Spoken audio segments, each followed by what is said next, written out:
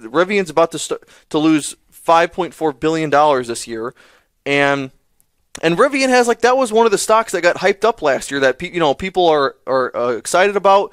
I mean, I'm a huge Tesla supporter, but I like Rivian. I think their cars look awesome. Their trucks look great, and their